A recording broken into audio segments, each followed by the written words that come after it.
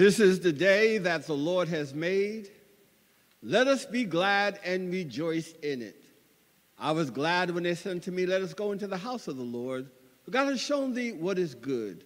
And what does the Lord require of thee but to do justly, to love mercy, and to walk humbly with our God? Good morning. We welcome you this morning to the Andrew Rankin Memorial Chapel here in Crampton Auditorium. And we pray God's blessings upon you as we seek to worship our God in spirit and in truth. We're going to ask Ms. Sydney Wardlaw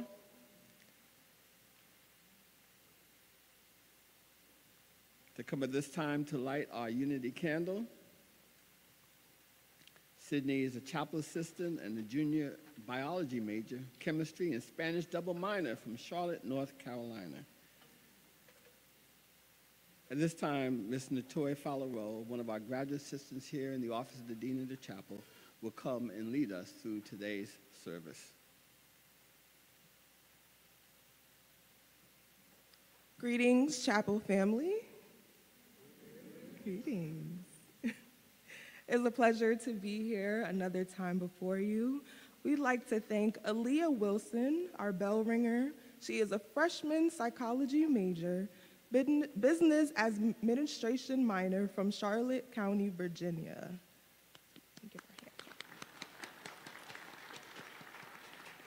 At this time, we'll be asking Reverend Christopher Bonner, a graduate assistant here in the Office of the Dean of the Chapel, to come and read our scripture. Following the scripture, we'll be having a musical selection by Andrew Rankin Memorial Chapel Choir, directed by Dr. Eric Poole.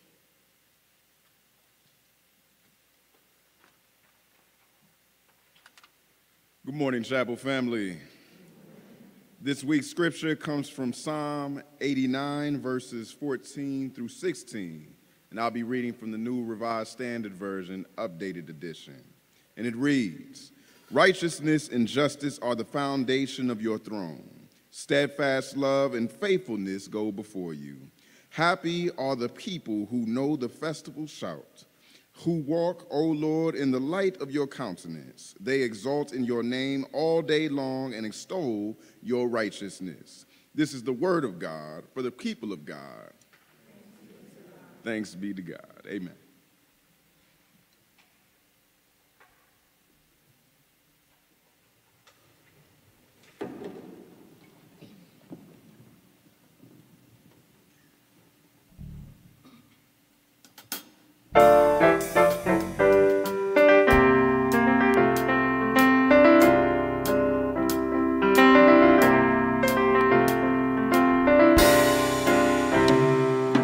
Lord, you are my light.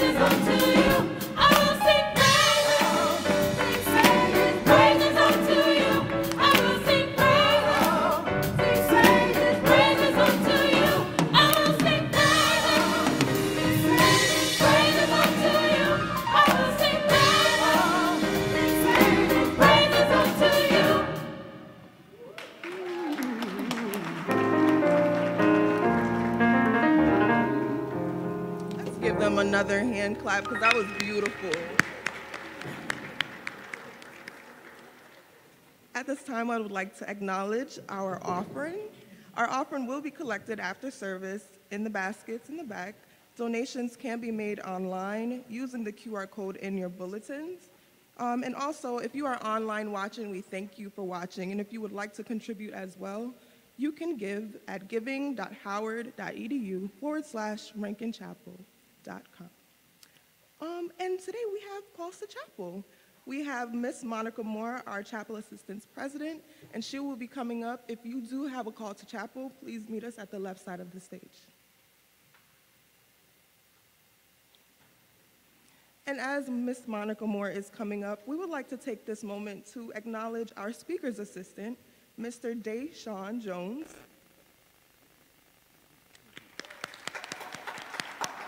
Deshaun Jones is a junior mathematics major, economics minor from Clearwater, Florida. Thank you.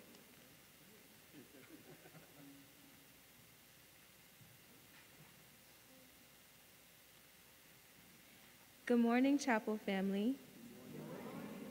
I hope you guys are doing good so far in this wonderful chapel service. Perfect. As we settle in, I want you all to know that it may seem overwhelming now as we all get adjusted back to the semester, but you all are more than capable of succeeding at everything you have in store for this semester. For our chapel fun fact of the week, the Andrew Rankin Memorial Chapel, located on the yard, is designated as a National Historic Landmark. This week in the chapel, we will be having our Meditation Mondays online with our very own Dean Richardson every Monday at 9 a.m. on all Rankin Chapel social media. We also will be having Wellness Wednesdays, which are essential for your wellness throughout the week, a midweek booster, and they're also taught by our Howard University's wellness team, also in the Little Chapel at 12:15 p.m. on Wednesdays.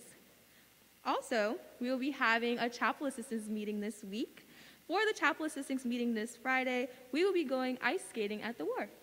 We will be leaving the Carnegie Building promptly at 4:30 p.m., and we hope to see you there. If you are interested in any of these programs and organizations, chapel assistants would be more than happy to assist you. Will all chapel assistants please stand?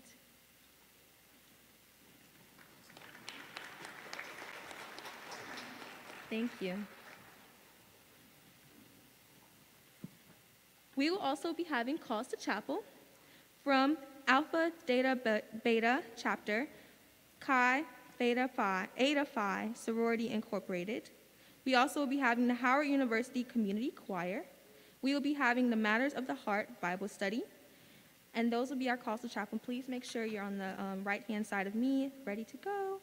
And for our quote of the week is, "When I dare to be powerful, to use my strength in the service of my vision, then it becomes less and less important whether I am afraid," by Audre Lorde. Thank you all, and God bless.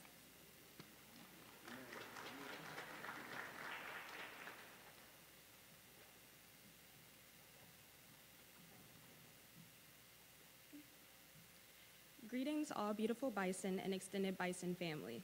My name is Sade Johnson, a junior nursing major and vice president of Chi Eta Phi Sorority Incorporated's Alpha Delta Beta chapter for the 2022-2023 school year. Good morning, everybody. My name is Brianna Seward, and I'm a junior nursing major. I have the pleasure of serving as the historian and community service chair for Chi Eta Phi Sorority's Alpha Delta Beta chapter for the 2022-2023 school year. Chi Eta Phi Sorority Incorporated is the professional nursing organization for registered professional nurses and student nurses, male and female, representing many cultures and diverse ethnic backgrounds.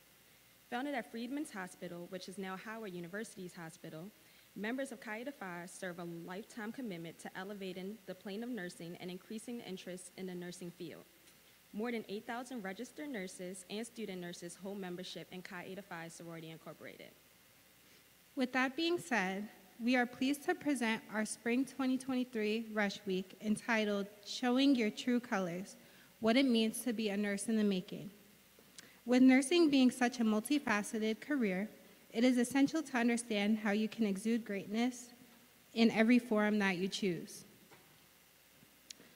Through our emphasis on character, education, and friendship, we hope to help you frame your masterpiece in the field of nursing.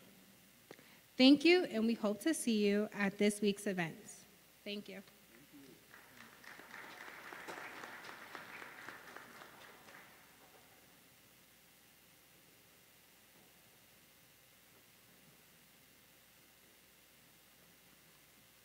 Good morning. Good morning. My name is Cameron Adams. I am a junior math major and secondary education minor from Los Angeles, California. Hello, my name is Ethiopia Salmon. I'm a speech language pathology graduate student from the Twin Island state of Antigua and Barbuda.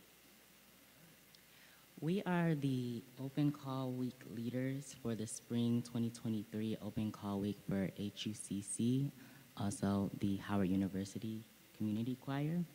We are one of the choirs on campus, and first and foremost, we would like to thank Chapel on behalf of the Howard University Community Choir for allowing us to come up in here and give this announcement. Sorry. We are a choir that is both family-oriented and community-based, as in engaging in community service and ministering through song and campus, as well as local areas in the city. We are home for any students who are looking to share their voice and be welcomed into a community, whether for refuge or like-minded individuals. As said before, this week we will be having our Open Call Week, and our theme is Believe for It. There will be a lot of events and activities in store, which will take place from 6 to 7:30 p.m. We will also be holding 2 open rehearsals on Tuesday and Thursday at the CH Multipurpose Room and Carnegie Hall building, respectively, so that any prospective members can get a feel of what we're all about.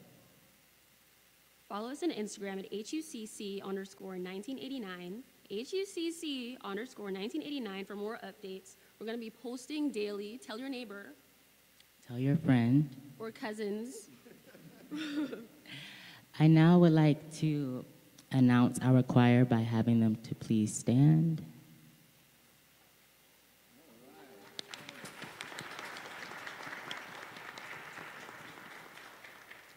Thank you. Love you. We hope to see you guys there.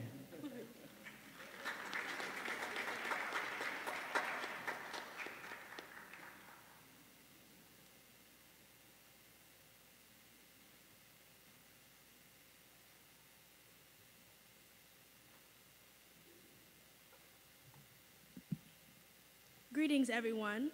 My name is Maya Chapin. I am a freshman film and television major from Columbus, Ohio. My name is Quarry Robinson. I'm a freshman computer engineering major from Austin, Texas. And we are this year's appointed student leaders along with Brianna Artis for Matters of the Heart Bible Study. If you are interested in creativity, discussions, and community, please join us as we take this time to grow our relationship with God, where we address, dissect, and reflect on the true matters of our heart. In this safe space, we will discover and revisit verses and stories in the Bible that help paint our pictures, see through the lenses of others, and listen to the true rhythm of faith, service, justice, and wellness. You are invited to join us every Monday from 5 p.m. to 6 p.m. for Matters of the Heart Bible Study at the College Hall South Multipurpose Room, Side A. Thank you.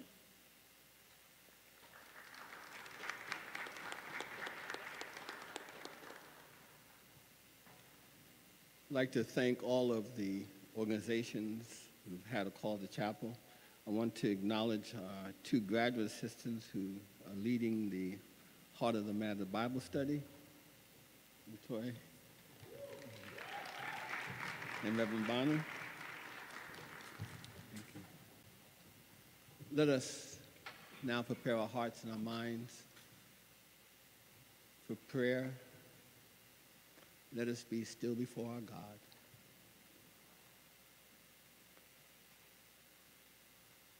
I'm going to ask you if you would just close your eyes for a moment and take a deep breath and to realize that you are alive. And be grateful for the gift of life. The gift of this moment.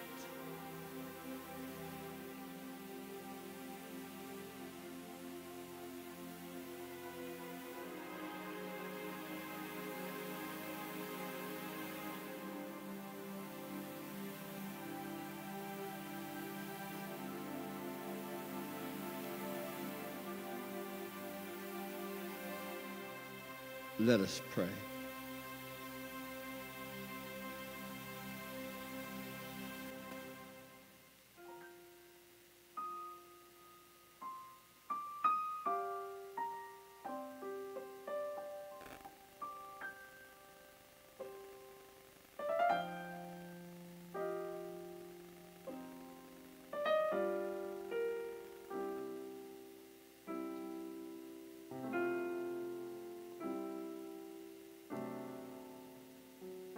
Most gracious and loving God, this is the day that you have made. We want to be glad and we want to rejoice in it.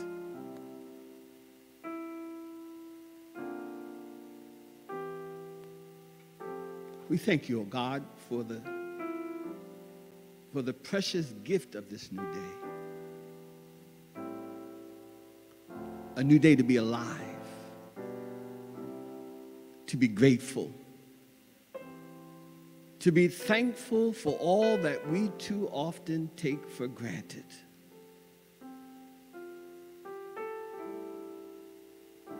A new day to be kind and gentle, not just to others, but to be kind and gentle to ourselves. A new day to love our imperfect selves. A new day to remember that you love us with a love that will never let us go.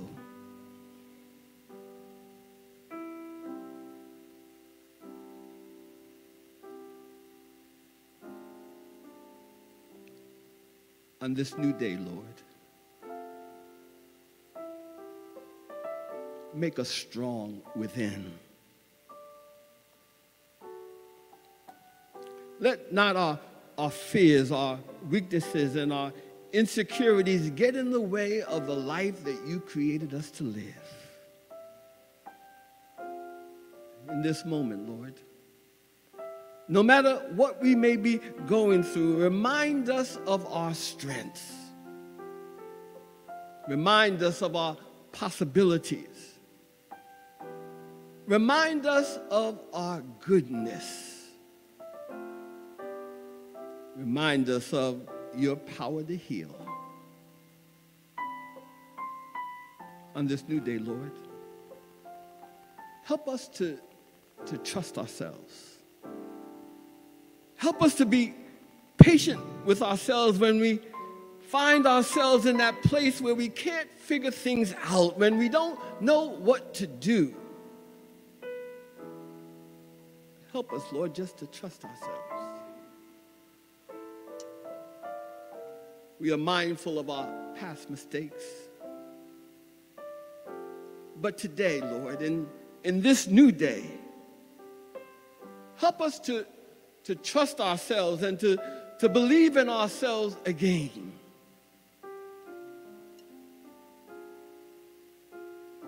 As we come before you, Lord, we confess that too often we do not allow ourselves to feel all the good that's in our lives. We can't even see it, Lord. We're always in a rush trying to make something happen. We do so, Lord, even though we know that understanding comes. Real joy and true peace of mind comes and finds us in our unguarded moments. When we're not judging ourselves, when we're not trying to prove ourselves, when we're just being ourselves. So in this new day, Lord, help us to just relax in your loving and your forgiving spirit. Open our eyes, Lord. Open our eyes to see and appreciate and care for and nourish what you have already provided. Speak to our hearts this morning. Comfort us. Reassure us. Remind us that you have a future and a hope for us. Heal us this morning. Heal us this morning. We give you now, Lord. We give you whatever is making us afraid. Whatever is getting in the way of what will make us whole, we give to you, Lord. And what we are too weak to or unwilling to surrender, we ask that you just take it from us. Take from us our foolish pride, our fear of failing, our fear of being rejected, our jealousy, our unwillingness to speak truth to power, our tendency to look the other way at injustice. Take from us our way of believing that will not allow us to forgive ourselves and to forgive others.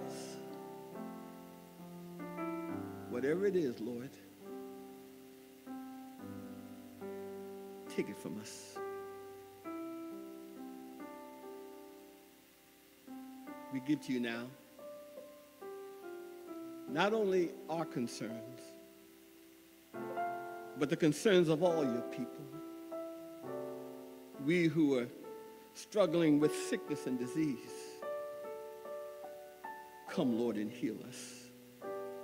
We who are grieving the loss of a loved one, comfort us, Lord. We who are poor, provide for us. We who are in prison, minister to us. We who are being victimized by racism, sexism, and who we choose to love. Come, Lord, and deliver us. And we give to you now our sick nation. Come, Lord, and let your justice roll down like water and your righteousness like a mighty stream. Come, Lord. We're not going to try to tell you how to fix these things this morning. We're going to let go now. And we're going to trust you. We're going to trust you. We're going to trust that you will show us the way. In Jesus' name we pray. Amen.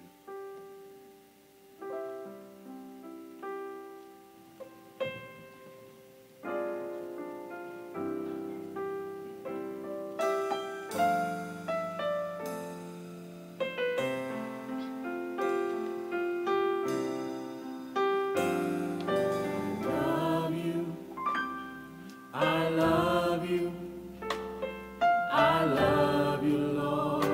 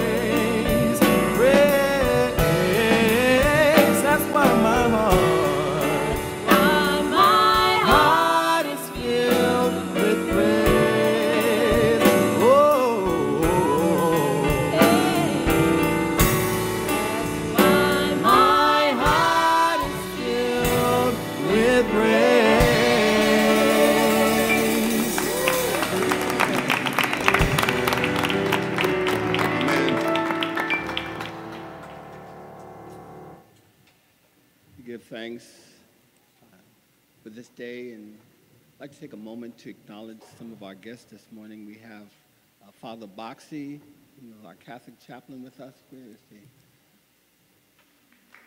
Doing tremendous work, for the work that you're doing. Thank you. We have Dr. Ronald Hobson with us, who is a member of our faculty, and also in psychology and divinity, and also a chapel speaker. And someone special to me, the Reverend Charles Chamberlain, my brother-in-law, visiting from New Jersey.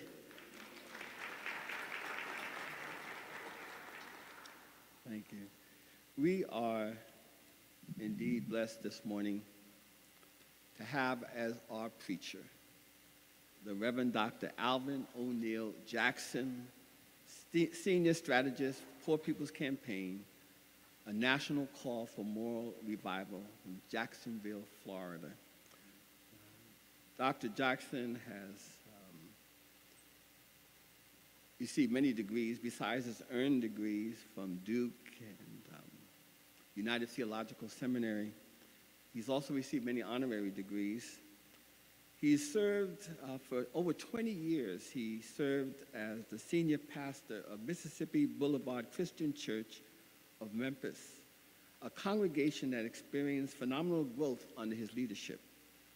The church had a participating membership of 350 persons when he arrived and grew to over 8,000 participating members, making it at the time the largest and fastest growing disciples congregation in the United States and Canada.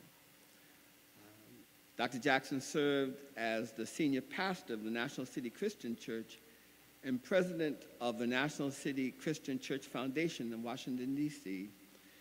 And on his leadership, a traditionally white congregation became increasingly diverse in membership, staff, and styles of worship. In September of 2006, he became senior pastor of Park Avenue Christian Church of New York City. And in September 2016, he retired from active pastoral ministry. That's not really true. He's always ministering. Yeah. He has since become active with the Poor People's Campaign, a national call for moral revival, serving now as senior strategist with the Poor People's Campaign. What I shared with our students in the green room, that I consider Dr. Jackson a leader of leaders. And he's one of those persons, he can do it all. Can you imagine serving a congregation of 8,000, and then he's able to stand on the sidelines working just as hard as he would do if he was leading the organization. That's a gift. And we need more leaders like that who are willing to serve in whatever capacity God calls that person to serve. Amen?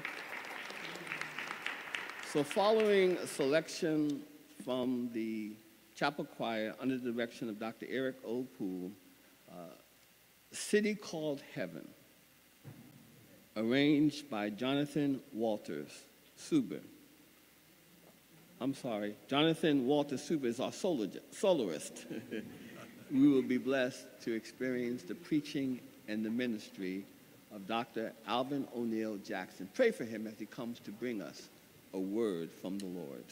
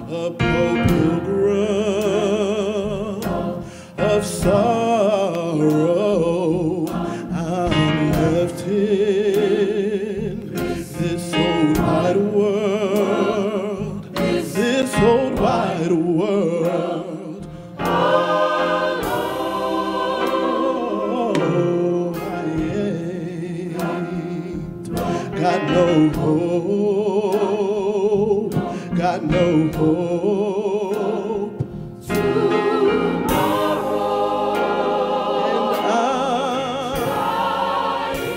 and I'm trying to make heaven my home. Sometimes I'm tossing, I'm driven.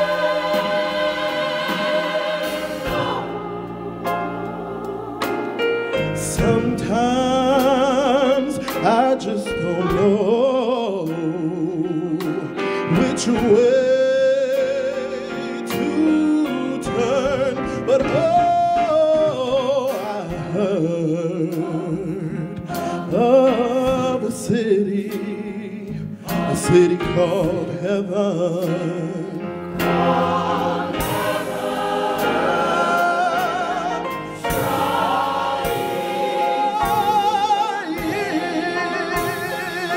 To make heaven my home. Sometimes I'm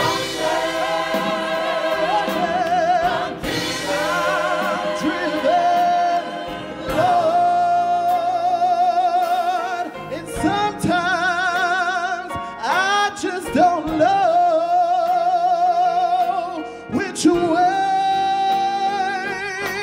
to turn, but oh, I heard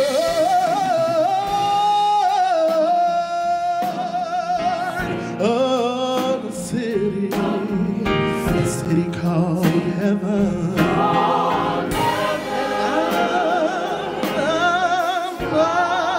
I'm trying to make heaven my home.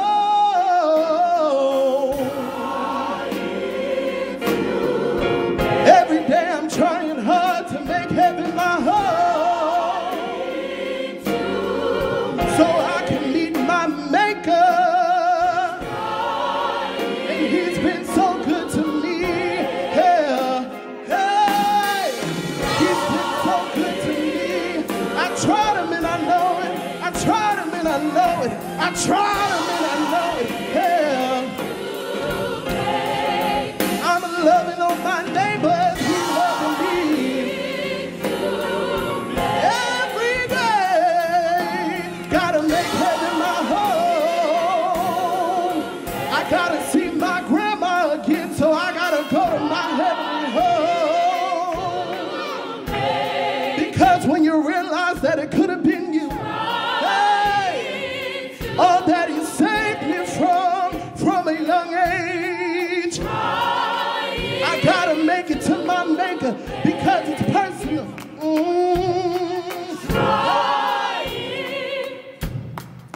I love the Lord. He heard my cry and pitied every groan. I'm gonna make heaven my home.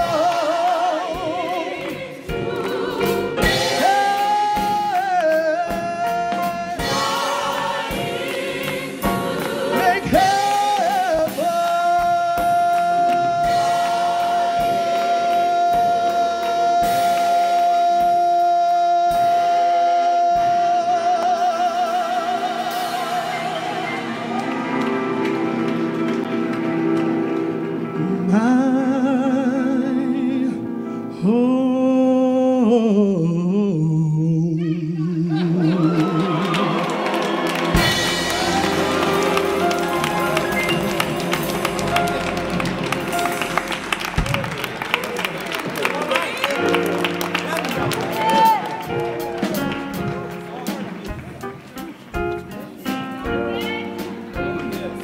Hallelujah.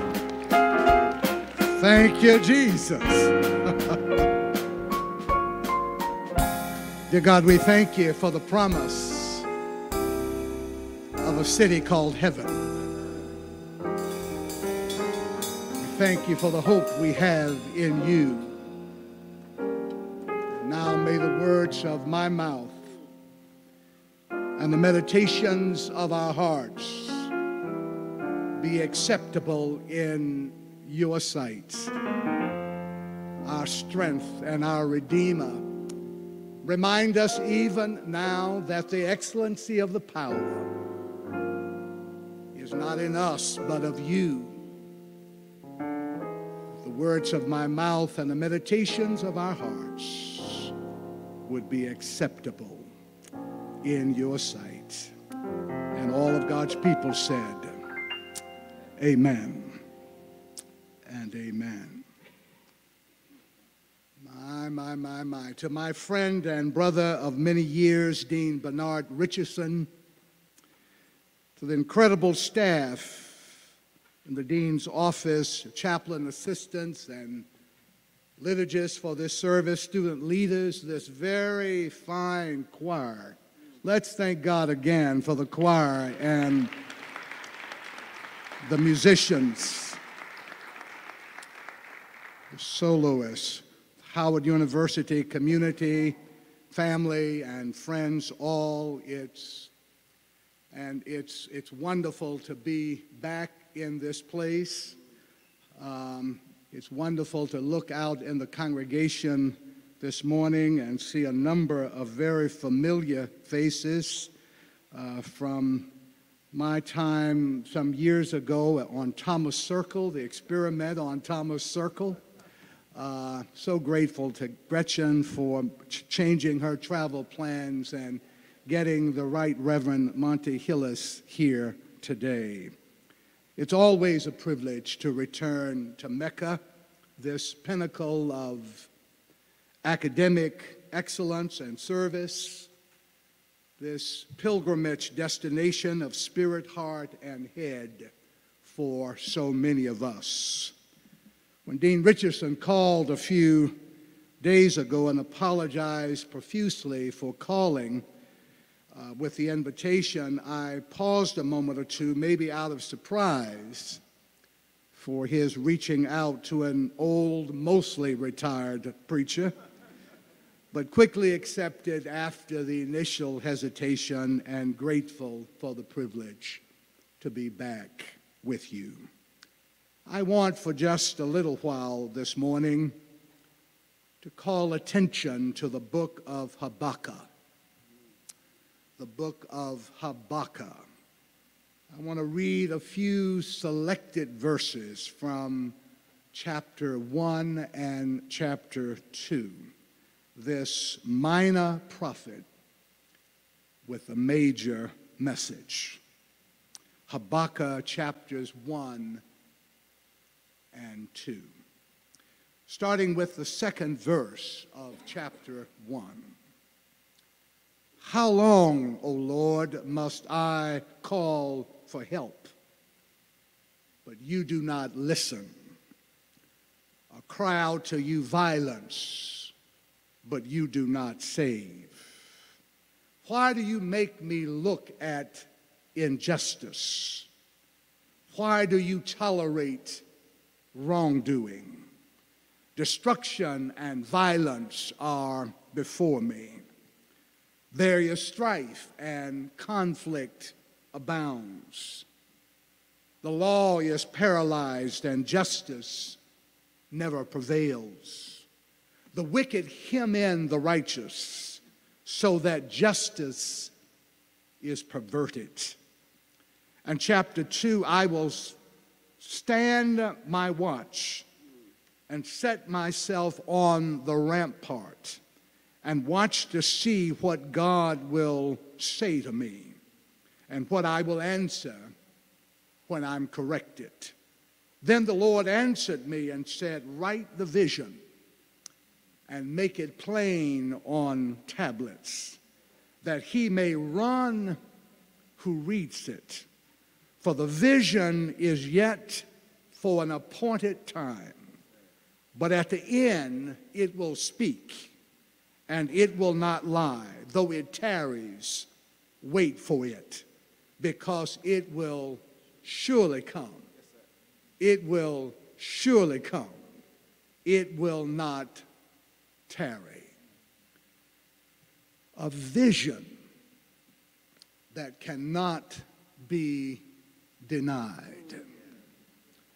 A vision that cannot be denied. As we gather here today on this third Sunday after Epiphany, still on the threshold of a new year, still ringing with reflections and remembrances of Dr. King, the cadence of his words, the courage of his witness, still rejoicing in the inauguration of a new governor and a new beginning in the state of Maryland, and moving forward with the re-election of mayoral leadership here in the District of Columbia, and the ongoing presidential search for new leadership for this great institution, and still celebrating an alum, a sister, a Delta Sigma Theta, Madam Vice President. Oh, Madam, AKA, she's y'all corrected me quickly on that one. Yeah, Miss AKA and Madam Vice President. As we gather, we're reminded that even with the bright lights and pockets of hope, we still need leadership. Our community, our nation, indeed the whole world, the global community, desperately cries out for leadership. This is the great need of our time. Bold, determined, visionary, courageous, decisive, imaginative, gracious, generous, big-hearted leadership. That's what we need, leadership. Bold, determined, visionary, courageous, decisive, imaginative, gracious, generous, big-hearted leadership. Leadership, not just talking the talk, but walking the walk. Leadership rooted and grounded in moral values. Leadership that offers a spiritual, moral, non-anxious presence. Not scared, no failure of nerve, still got some juice in the tank. Real leadership, authentic leadership, not mere show and performance. This is, my friends, the great need of our time. Leadership not driven by polls and popularity, but by principles and purpose. Leadership not driven by personal interest, but guided and guarded and based in integrity. Leadership not mere charisma, but character. Leadership not driven by calculations, but convictions. Leadership not based on wealth and privilege and entitlement, but worth and capacity and calling, vocation. We need leadership. We need it in our homes, in our neighborhoods, in our churches, in our temples and mosques. Our nation, the world over, desperately cries out for leadership. And you know, I never cease to be amazed at how current and relevant the ancient scriptures are. It seems the scriptures were written just yesterday for our context and directly addressed to us today. I never cease to be amazed at how current and relevant the ancient scriptures are. And so it is with this beautiful poetry and prophecy from the prophet Habakkuk in the Hebrew scriptures.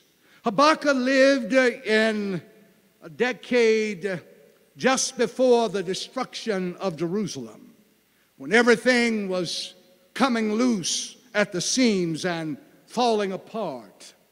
Institutions were no longer respected by the people. The office of the leader of the country, the king, the queen, the president, had been cheapened with publicity stunts and claims of fake news and tricks and tweets. The courts were polarized and politicized, and the Congress was paralyzed. The people were on edge. And this is how the prophet describes the situation. "Oh Lord, how long shall I cry for help, and you will not listen? Or cry to you violence, and you will not save?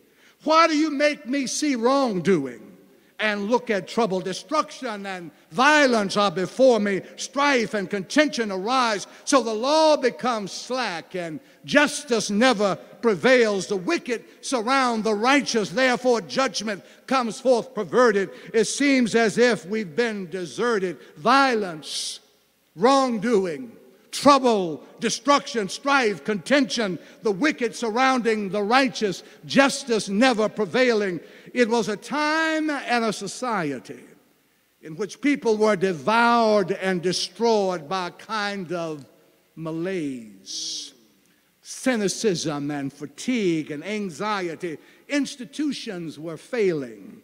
People took matters into their own hands and turned against their neighbors, turned on each other. And the prophet said over and over again that violence was everywhere. Everywhere you turn, there was violence. That was then, and this is now. And everywhere you turn, there is violence. Our nation, our world seems to be in a kind of free fall. So much anger and rage and fear and anxiety. Even our words have often become loaded missiles. We're consumed with guns and assault weapons and bombs. Violence here, violence there, violence everywhere. Violence toward women. Violence toward immigrants. Even what we call immigrants from the South, illegal aliens. As Maya Angelou reminded us, I am human, and so nothing human can be alien to me. Violence. Violence toward the other. Violence toward the poor. Violence toward children. Violence against people of color. Violence even on our city streets. Violence by the authorities of the state. Violence in the name of religion and God, and violence in holy houses of prayer. Everywhere you turn, violence, violence there, violence everywhere. So what shall we do? Arm our schools and churches and temples and mosques? What shall we do? Hunker down, circle the wagons, build that wall and build it high, create fear and about the invasion of caravans of poor refugees from the South, close and secure the border, send down the troops, build up the arsenal, privatize and withdraw from the public, private schools, private security systems, private health plans, private civic services. Stop sharing, stop risking, stop reaching out, stop serving, stop giving, stop listening, stop loving, stop trying, stop dreaming, stop believing. Is that what we do? But Habakkuk the prophet says, don't stop, start something new. Stand up, speak out. Listen, Habakkuk offers an alternative to meeting violence with violence. He gives us a new narrative. Habakkuk says, this is what I will do. I'm going to go high. I'm going to stand up at my watch post. I'm going to station myself up on the rampart. I will keep watch to see what God will say to me and what God will answer concerning my complaint. Then the Lord answered me and said, write the vision, make it plain on tablets, put it up in bright lights, put it up on a billboard in big letters so that a runner may read it. Text it out, tweet it out, just any way to get it out. For there is a vision for the appointed time. It speaks of an end and does not lie. If it seems to tarry, wait for it. It will surely come. It will not delay. The just shall live by faith. See the vision, the God-sized vision that God has for your life and the lives of others. See it, scan it, stand on it, stay with it, hold on to it, write it down. Violence is real, but there is still a vision. And if we can see it, it's the business of the prophet and the people of God to offer the vision, to imagine a scenario of a coming future that is willed by God. A vision grounded in faith is enough to override and defeat violence. Imagine vision versus violence. Vision wins every time. Violence leaves victims. Vision leads to victory. It's a daring, bold, bodacious calculation, because in our anxiety and fear, we're mostly not available for vision. But biblical faith is always in the business of vision, believing that God's vision of the future will prevail over the death and destruction of the present.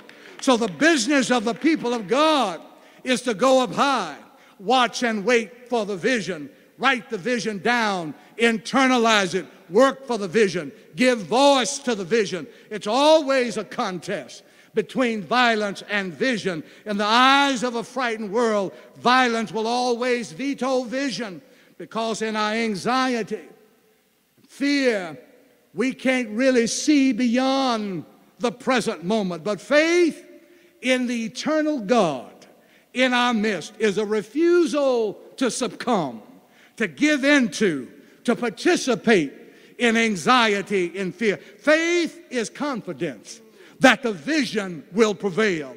Watch and wait for it. Work for it. Give voice to it. And you will know the vision when you see it. It's always big. It's always beautiful. It's always bold and bodacious.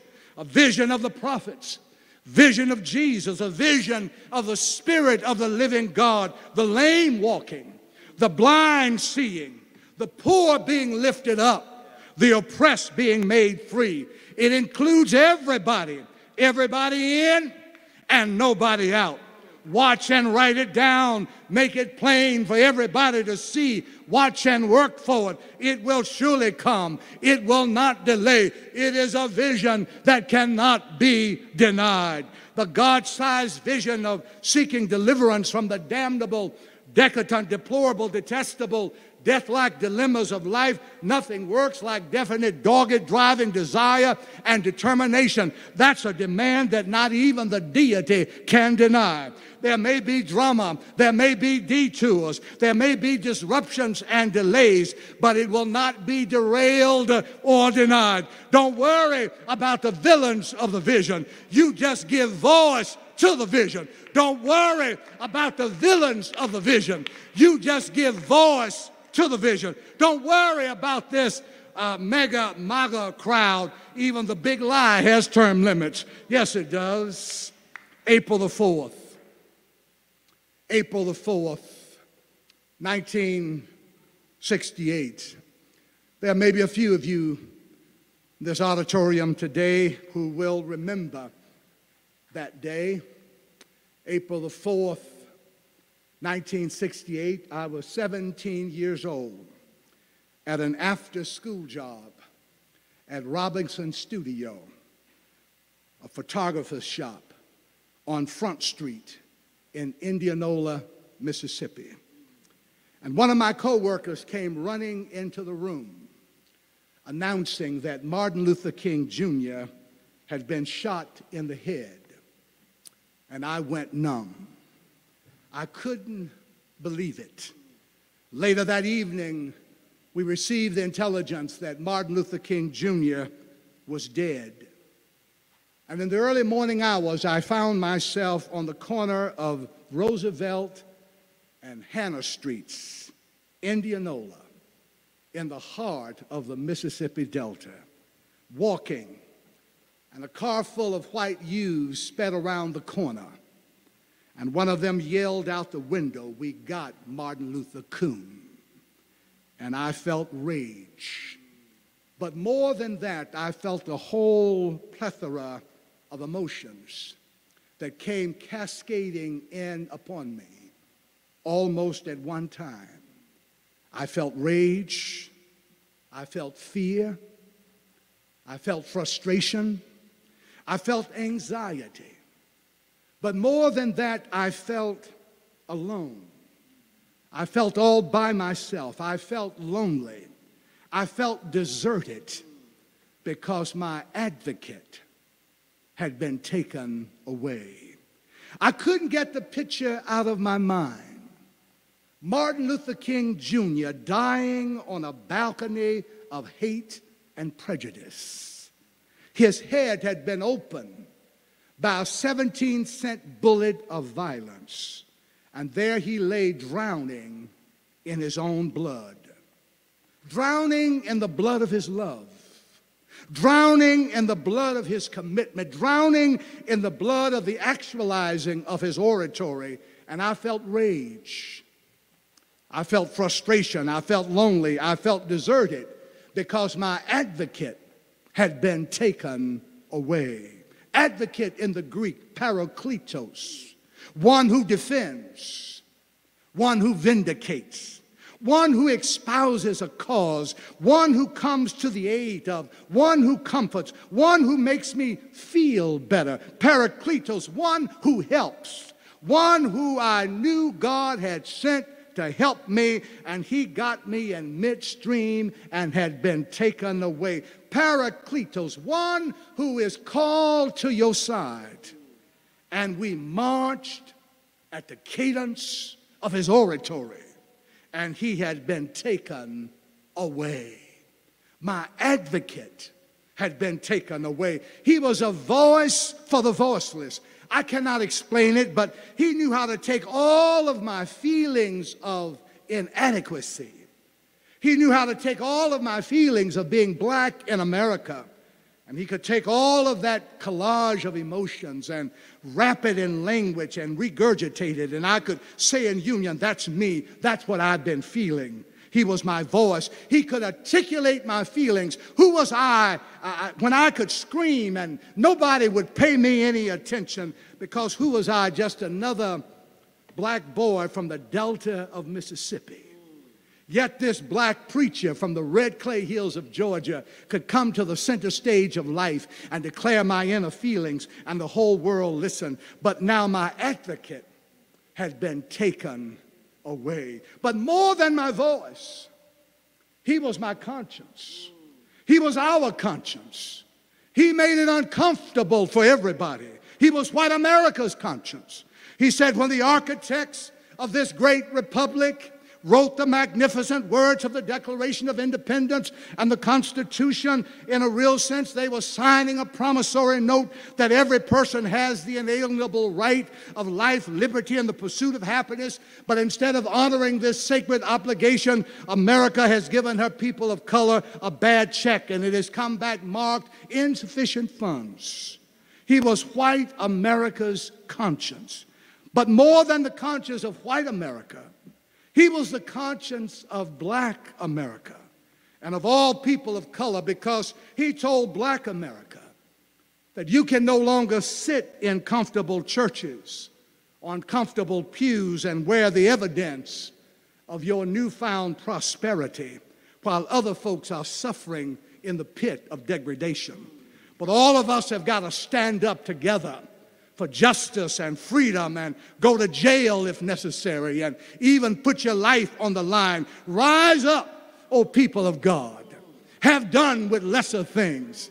Give heart and mind and soul and strength to serve the God of the universe. He put his life on the line by opposing Lyndon Johnson's war in Vietnam. Remind you that Lyndon Baines Johnson, I was reminded just this morning on CBS Morning, was one of the best friends the civil rights movement has ever had in the White House.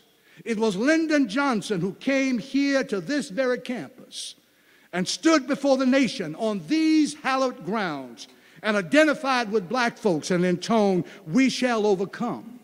It was Johnson who signed the Civil Rights Bill of 1964, 1965, 1968. It was Johnson who issued the first and only executive order demanding affirmative action. It was Johnson who envisioned a great society made free from ignorance and sickness and poverty, despair by means of Medicare, Medicaid, Head Start, CETA, Upward Bound, the Clean Water Act, the Voting Rights Act.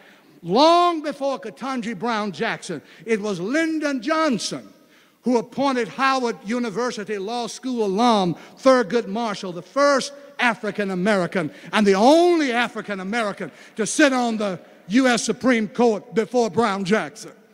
Nevertheless, Martin Luther King Jr. would not allow himself to be co-opted even by our wonderful friend Lyndon Johnson. And there were many who didn't understand it. But today we praise God, not only because Martin King was politically involved, but because he was godly and faithful enough to maintain his integrity and ethical sensitivity. After he stood in the Riverside Church in New York City and came out against the war, the whole board of the Southern Christian Leadership Conference voted not to support Dr. King's stand on the war. The White House closed its doors to Dr. King. Northern white liberals parted company with Dr. King. Highbrow intellectuals wondered out aloud if King really had the expertise to speak out on foreign issues. Some of our prominent Jewish friends defected from the civil rights movement. Roy Wilkins himself, African American of blessed memory and of the NAACP, denounced King's position. Carl Rowing chided Dr. King. The New York Times condemned King. Many black pastors closed their pulpits to Dr. King. Funding sources dried up, but he was so focused, so centered, he would not permit political expediency to narrow the scope of his spiritual conscience, his persistence, his love, his prophetic commitment. He was our conscience. Conscience is that which drags you through the uncomfortable. For even as he spelled out the enemy, he would not give us permission to hate them. He said, "That's your enemy. Now love them." And when other voices said, "Hate them," Martin said, "No, love your enemy. Pray for those who despitefully use you." And they killed him. And I stood on that street corner in Indianola, the heart of the Mississippi Delta, filled with rage and frustration and emptiness and loneliness because I had been deserted by my advocate. My conscience had been destroyed. My dreamer had been annihilated. My vision had been distorted. My dream had become a nightmare. And there I was, full of rage and frustration because my advocate had been taken away. But 55 years later, I'm still here. And I'm not hopeless. And I'm not defeated. My voice had been taken away. My conscience had been wiped out. My dreamer had been annihilated. But 55 years later, I've got a voice, I've got a dream, I've got a conscience, and I've got a vision. It's because Martin Luther King Jr. was not the voice. I found out all that he was an echo. There was a voice before that voice. Before that voice have a voice, its voice. There was a first voice, and the second voice heard the first voice, and the second voice echoed the first voice. It was the first voice that declared, before there was a then or there, before there was a when or where, let there be light, and there was light. It was the first voice that spoke the universe and humanity into existence, and spoke again and said, "It is good. It is very good." It is the first voice that declared, God is love, and love is of God. It was the first voice that declared, let justice roll down like waters, and righteousness like an ever-flowing stream. So the enemy didn't have its day 55 years ago. All the enemy dealt with was an echo, but the first voice went untouched. And the reason I still have a dream and a vision, though the voices of Martin and Malcolm and Medgar and Marshall and Mandela and Maya are long gone, is because the first voice went untouched. God stands with us. We are never alone. Somebody said God has no hands but our hands. But that's mighty funny. God made our hands without our hands. God has God's own hands and God's own ways of bringing to pass God's purposes. Jesus said, if I hold my peace, the rocks will cry out. Rocks were not made to do it. Geology was not made to do it. But if you won't do it, the rocks will do it. Yeah. You see, before God had a Dean Richardson, God had a Thurman, a Hill, and a Crawford.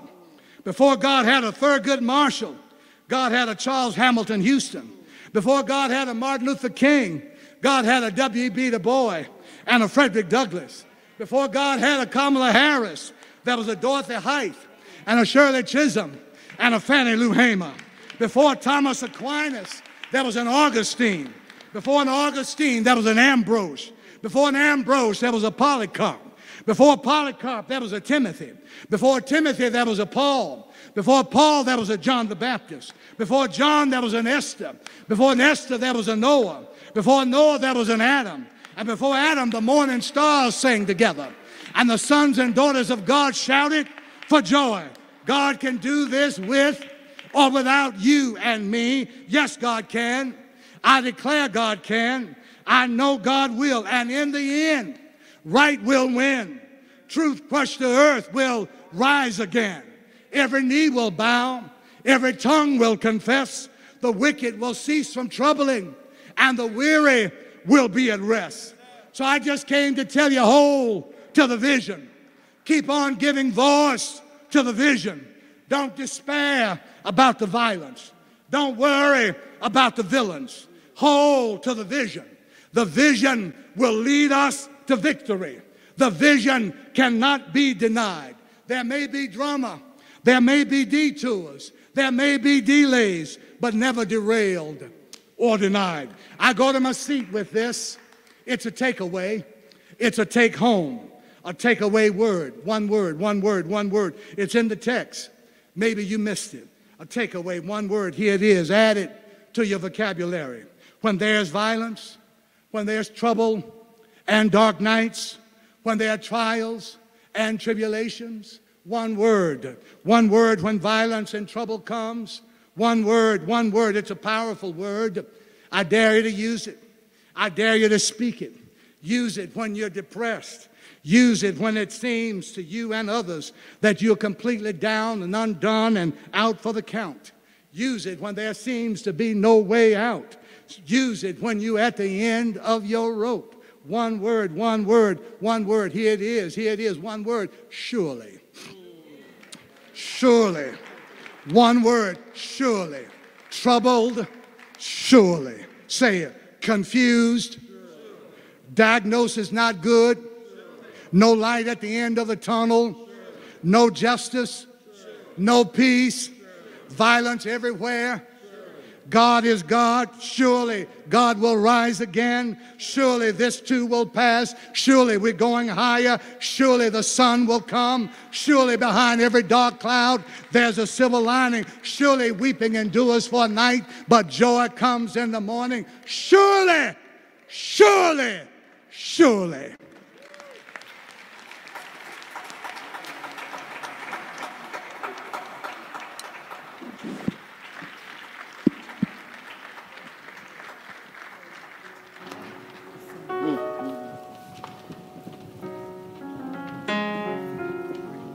Before, I'm going to ask that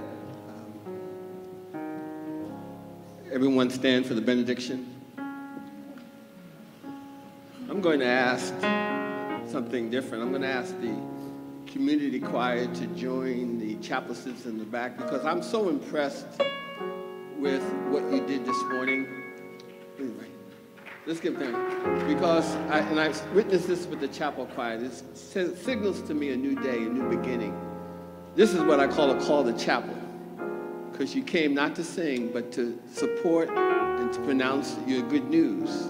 And we need leadership like that. We need for you to be willing to do that, to serve in that kind of way. And that says a lot. And if I was a student, I would want to be part of what you're doing right now. So I'm going to, amen? So I'm going to ask that you join us in the back and greet as the preacher comes.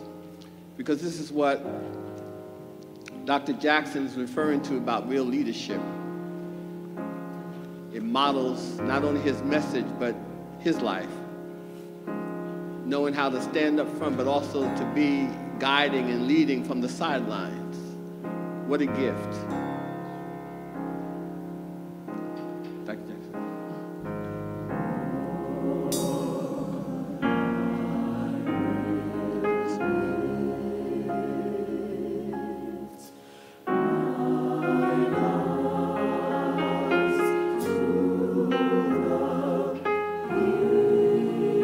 We thank you, oh God, for what eyes have seen.